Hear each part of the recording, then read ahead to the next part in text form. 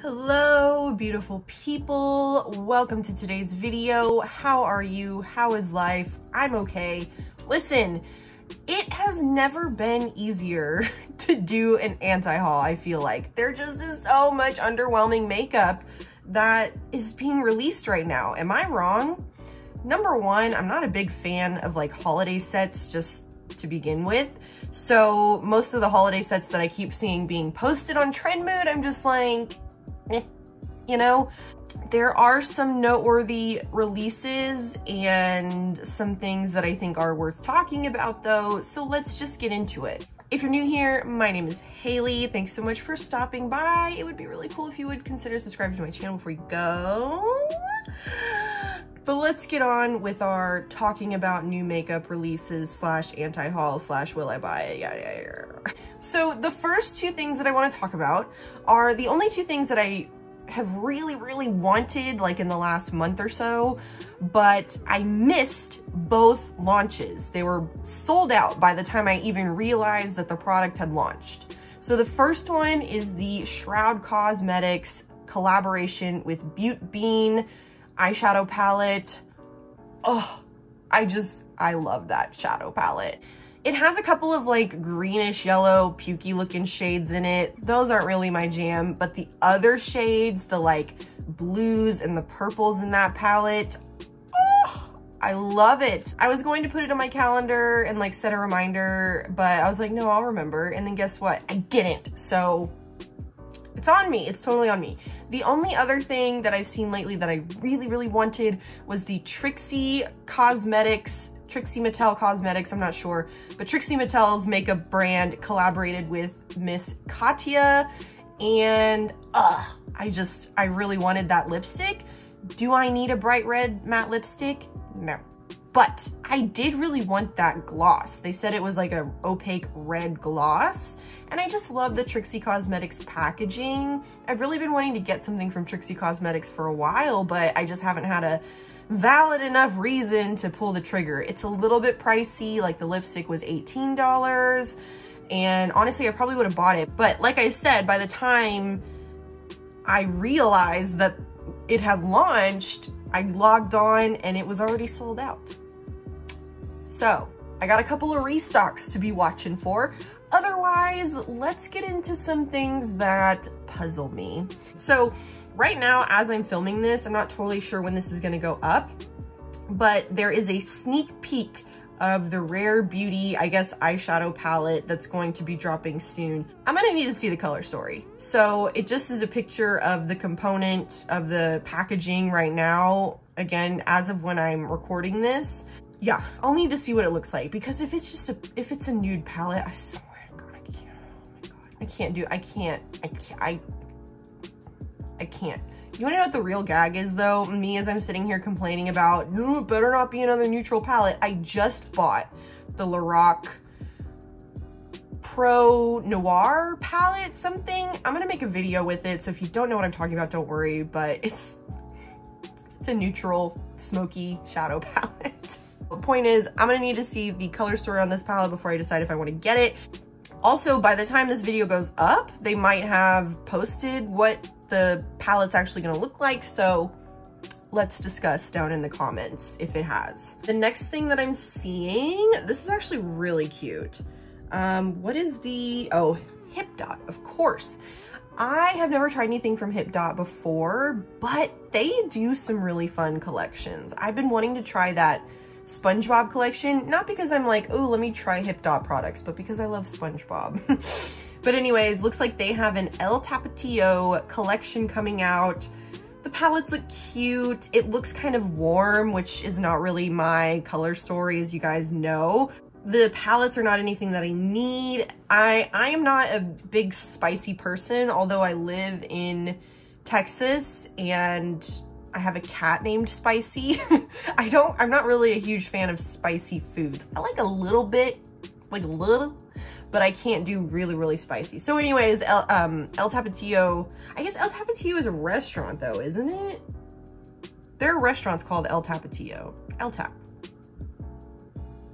Anyways, but it's also a hot sauce, or they make a hot sauce. I don't know. It's like Tex-Mex themed. It's El Tapatio. Anyways, I don't need it. I don't really want it, but it's cute. I like it. Okay. So after I saw this Colourpop collection, I was like, I should have just waited for Colourpop to come in with this product, because this new collection from Colourpop looks like a smaller, like a condensed version of the Natasha Denona Glam palette. And so I saw this and I was just like, ah! I could have saved myself the trouble of this stupid Natasha Denona palette if this Colourpop collection had come out around the same time. But this is the Taupe collection. So yeah, really exciting stuff, really revolutionary, groundbreaking new collection from Colourpop, just like what we always expect from Colourpop, doing something totally new, totally out there, way different from anything anybody else is doing. I'm of course being sarcastic. It looks okay. The Super Shock shadows, those would be fun to play with, but they are just like neutrals, cool tone neutrals. So again, I could have saved myself the trouble with the Natasha Denona palette, but whatever. It's cute and it's Colourpop, so it's affordable. So if you are looking for that kind of a color story, Colourpop's got you. Ooh, okay, so I know I said that I talked about the two things that I do want at the top, but I do actually kind of want this. So Kimchi Chic Beauty, Kimchi's makeup brand, just recently came out with these. I think it's hilarious that she calls them Thaler. If you're unfamiliar, Miss Kimberly Chi has a lisp, and she has a great sense of humor about it, obviously, because I think that these are supposed to be like sailor, but they're calling them Thaler. So that's funny. Anyways, they made some highlighters recently, and they just came out with some blushes. Highlighters kind of, you know, I could do without or get or whatever, but I love to try a new blush, and I really like Kimchi, and I like her brand, the products that I have tried from it. So I would love to try this blush. Probably not anything I'm gonna get soon though. I might wait for another sale or something from Kimchi Chic Beauty.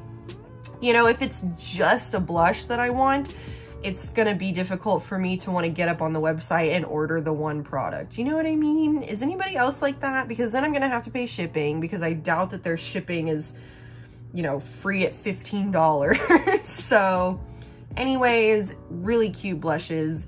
I love the little heart compact. I like it all. Would love to have it, but probably not gonna get that anytime soon. Okay, so Lawless has some new products coming out that look really cute. A little 8-pan eyeshadow palette, little lipstick, and it looks like a liquid lipstick maybe. It doesn't say what this other one is. So it might be a gloss, it might be a liquid lipstick. Here's the thing about Lawless, you guys, okay? I have bought a couple of products from Lawless. Their foundation was on sale at Sephora not too long ago. I also, a couple of their liquid lipsticks were on sale, so I bought them. I loved one of the liquid lipstick shades that I had from them. The shade color was called Brad, and the other one I didn't really like. It was called Jake. Ugh, it was not my color, but I loved the formula of that liquid lipstick, and I never actually got to try the foundation because I had it sitting here on my desk because I was planning on trying it one day, and I guess it got knocked over or something, because when I went to pick it up to like to put it on and try it, it was like tipped over and covered in oil. Like the whole, like it was leaking oil. And I guess it's because the foundation like separated and while it was like tipped on its side, but ew, you know what I mean? Ew. And the same thing happened with my liquid lipsticks from Lawless. I had it like on its side. I had it in my little lipstick drawer, and when I took it out, it was just covered in oil. So number one, their products have oil in them, if you didn't know. And number two, like what? No, can we not have products that just leak if they're on their side? No. So anyways, I'm a little turned off at Lawless right now. And two, because I got those products on sale, so they were, you know, reasonably priced at the sale price for me to buy them. Full price, Lawless is expensive. So no, No. No, ma'am. Moving on. Okay, so speaking of little 8-pan palettes, I don't understand this. I have the Soft Glam palette right here. So Anastasia Beverly Hills is coming out with a mini version of the Soft Glam palette, Soft Glam 2, and it looks like some glosses as well. How much are they charging us for this palette? $29 for this 8-pan Soft Glam 2 palette. I have the OG Soft Glam here, and I want to see if it even has the same shades. And, okay, so there's 2 shades in this mini Soft Glam, but I feel like there's an Incense in another palette. Hold on. Yeah, okay, so this shade Incense is in the Norvina palette, and then the other one, Dreamer, I feel like exists in yeah, okay, so the 2 shades, real investigative journalism here on the ABH thing. So the Soft Glam 2 palette that they're coming out with, the mini one, 8 pans, 6 of those shades are in the Soft Glam palette. 2 of those shades are not in the Soft Glam palette, but they are in the Norvina palette. Incense and Dreamer are both in the Norvina palette. Yeah, so that establishes the fact that I don't need that palette. I have all of those shadows. I do love ABH eyeshadows. I love particularly this formula of the, like, these layout of palettes. I use these fairly often, especially if I just need to do something quick, because they are very blendable shadows and they are really easy to work with and apply. But anyways, I just don't really, I don't see the point of this. I guess if you don't have any ABH shadows already, maybe. It's an okay color story. I'm not loving it, to be honest, this little 8-pan thing. I'm just like, can we not think of anything else, ABH? Do we not have any more ideas? No. Okay, let's talk briefly about this Hocus Pocus collection from Colourpop. I love Hocus Pocus. By the time this video goes up, this Hocus Pocus palette is gonna be old news, but I feel like, okay, I'm looking at it in the picture. Am I crazy? And I'm gonna put it like right here. Quite similar, no? What are we doing, Colourpop? Like, what's the tea? What's happening? My friend Miri texted me when this collection came out, and she was like, what do you think of the Hocus Pocus palette? And I was like, I think it looks a lot like the Garden Variety palette, the one that I just showed y'all. And she was like, yeah, I feel like Colourpop is just using all the same shadows and like mixing them around. And I'm like, yeah, they might be doing that, because this looks a lot like it. The color story is very similar, I feel like. Also, I didn't watch the whole video, but I did see that Manny MUA was called out for his Moonspell. He wasn't called out, I shouldn't say that. But people were like saying that they duped his Moonspell palette with this one. I don't think that this one resembles the Moonspell palette, but it does resemble one of their own palettes. So I'm like, what's going on, Colourpop?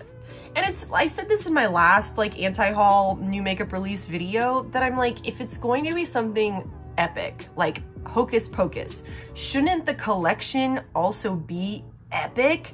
And it's Halloween. I feel like they really could have taken it there, and they just didn't, you know? It just, I feel like I already have this palette, you know? So anyways, I'm a big fan of Hocus Pocus. Let me know what you guys thought about that collection. Something else that I saw, this I actually liked, but I did think it was something else at first. So this is from Lime Crime, looks like their holiday collection. I saw on Ulta that you can get the little 8-pan palette, but I don't think that they had the bigger palette, the Greatest Hits Bangers palette at Ulta. So I don't know what that's about. But I really like the bigger palette. The little palette's cute, nothing that I absolutely need. But am I crazy, or does this look like those Nabla palettes? Do you know what I'm talking about? I saw these and I thought that it was Nabla, and I was like, oh, they're doing more of the same. Nabla is. Also, I don't know if I'm totally saying that. Nabla. Oh, I doubt that's how you say it. Nabla, is that it? Whatever. You get what I'm saying. I thought that it was that brand, because it kind of looks like that, doesn't it? I've never tried anything from Lime Crime. I would love to try something from Lime Crime. It's a little on the pricey side. The palette that I would want, the item that I would want from this collection would be that big palette, the Greatest Hits Bangers palette, especially those bright shimmer shades at the top. So that shade Dreamy, that shade Hail, Myth, Beam. Ooh, those all look stunning. I really like those, but it's a $58 palette. No ma'am, no ma'am. No, we're not doing that. Really cute though, really, really cute stuff. So I don't totally understand why like drugstore brands do this. NYX kind of did something similar, but it's like when they come out with the holiday collection, they just release so much stuff, just a whole bunch of stuff. And that is what I am seeing here with e.l.f. and their holiday collection. Just a bunch of stuff. Just throwing stuff at the wall to see if something sticks. You know what I mean? I know that people love e.l.f. It's not my favorite brand. I don't think it's bad. I think that like the price points for what you're getting, absolutely. But yeah, nothing's calling to me. The only reason I wanted to bring it up is because I'm just like, why? Why do we have to go so big with the holiday collections for these drugstore brands? I guess because their price points are lower, so they need you to buy more stuff to get better profit. Maybe that's what it is. Did y'all see this? Haus Labs just came out with these little cheek duos. They're like blushes and bronzers. So some of them look like bronzers, some of them look like highlighters. I'm still just waiting for Haus Labs to put something out that looks interesting to me. I almost got that Stupid Love palette. I almost got that one. That one did look interesting, but for the price point, I don't even know, it doesn't say here how much they are, but I just know because Haus Labs, like where their price points usually fall, it's just gonna be a little bit more than I wanna pay for just a simple blush highlighter duo. So, I love Lady Gaga. I really do. I love Lady Gaga. And I just want Haus Labs to put something out that is interesting to me. Is that so much to ask? I don't feel like it is, but I just feel like they keep putting out these like really underwhelming products. As far as like the Wayne Goss thing goes, Wayne Goss, I don't know where it is. I can't find it, but Wayne Goss also recently came out with some like blush highlighter duos. I would be more interested in paying that kind of money, like that kind of price point for a blush highlighter duo from Wayne Goss, because Wayne Goss strikes me as like professional. He's a YouTuber, so like he knows makeup, and not that Lady Gaga doesn't. I don't know, as a consumer, I feel like I would have more confidence buying something as simple as a blush highlighter duo from someone like Wayne Goss. Does that make sense? Anyways. Okay, also, what did we think about the Makeup by Mario collection, you guys? What do we think about this one? I'm annoyed. Of course it's expensive. I guess I couldn't have expected it to be like reasonably priced for Makeup by Mario. He's Kim Kardashian's makeup artist, right? So of course it's expensive. I'm annoyed that he did the like matte palette and shimmer palette crap. I like symmetry and I like order, so I do appreciate the kind of like clear, these are the mattes, these are the shimmers, and then there's also like a metals one. Master Metals, that's $48. Master Mattes, that's $48, and Master Metallics, also $48. So if you wanted to get like the full experience of his eyeshadows, that's three $48 palettes. And so let's say you don't want to get like the metals one, the one that only has like 5 shades in it. That's still two $48 palettes if you feel like you want to get the full experience, you know? I just can't get on board with that. I'm just not okay with that. I mean, I'm sure it's really good products because he is like a very highly esteemed makeup artist, but it's too much, no? It's too much. It's too much. But this is where I get FOMO, because this is like this is stuff that everybody's talking about right now. And the part of me that just loves to try new makeup is just, so by the way, if I talk crap about like your favorite brand or some products that you love, know that it's coming from a place of FOMO, okay? Know that it's coming from a place of, I would like to try everything. I want to try all of it, but I cannot try all of it. So I can't try all of it. I'm just gonna hate on it. Let's move on from that one. I need some cheap makeup. Let me find, okay. Did y'all see this? So you guys already know kind of how I feel about Makeup Revolution.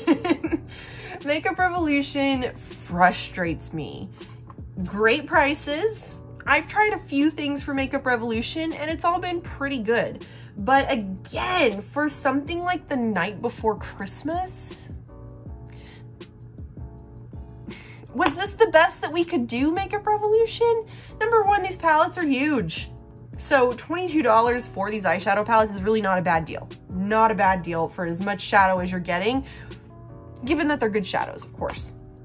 But I just, again, like the color story, the packaging, it's just not doing it for me. And the night before Christmas, I love the aesthetic of night before Christmas. So I mean, like the outside of the packaging, all of that's good, but this just was not interesting. And it was another one of those things where I'm like, shouldn't this be more like epic? Shouldn't it just be more like more? I don't know. Maybe I have too high expectations for these collections. Let me know what you guys think, because I just don't know what to make of it, to be completely honest. Let me know if there's anything that I missed that you guys are not planning on buying or planning on buying. Let me know what you guys thought about all of the products that I talked about today, of course.